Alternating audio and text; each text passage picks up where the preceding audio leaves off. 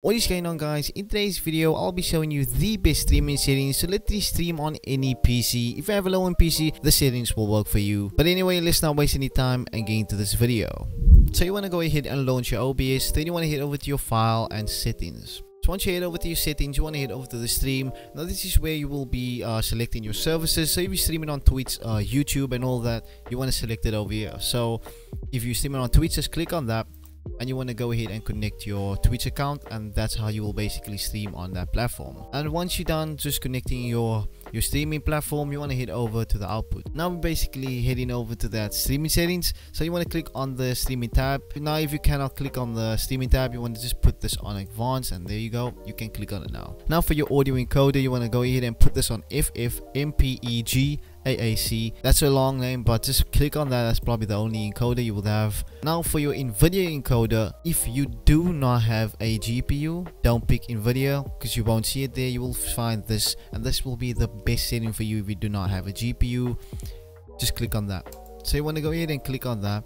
Now for your rescale output, what I would suggest doing with this is click on that and go ahead and put this on 720p. Like I said in my last video, just go ahead and put this on 720p, since this will be the best setting for the low-end users. If you have a good PC, by all means put it on 1080p or 1440p.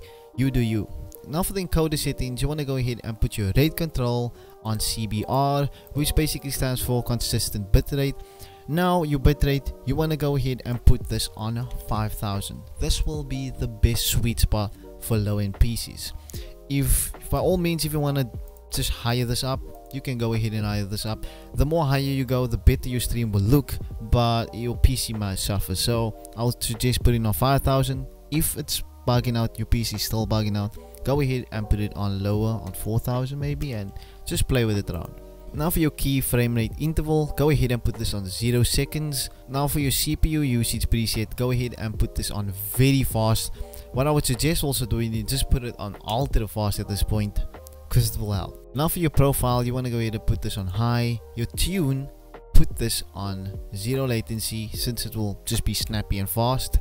Now for the most important step, the X264 options. I literally put this command in my previous video.